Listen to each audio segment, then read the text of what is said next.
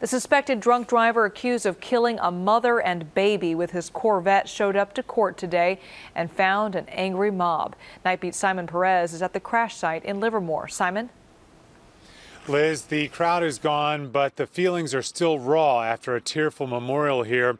You can see the balloons and the candles. They show how much the mother and daughter who died here on Saturday are missed, and they're also a sign of a demand for justice.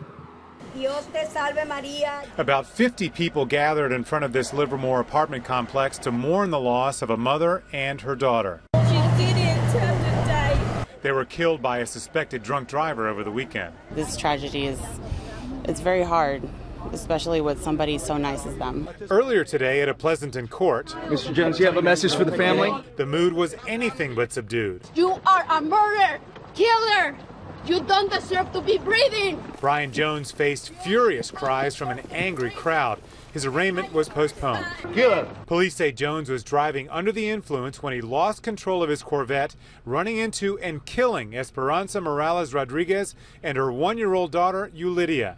He posted bail and is out on bond. You need to be inside forever. You need to be inside. You need to be paid for it. At court, a dozen friends of the victims vented their rage. Somebody can do this to your child. Jones, a big bruise under his eye, kept his head down and his mouth shut as the crowd followed him out to his car.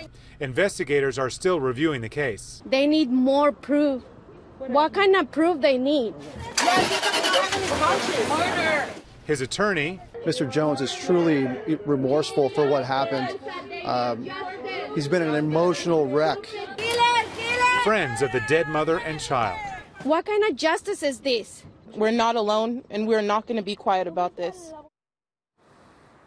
Jones's next hearing is May 28th. In Livermore on the Night Beat, I'm Simon Perez. Police say Jones was at the Livermore Wine Country Festival before he got behind the wheel and crashed into the complex.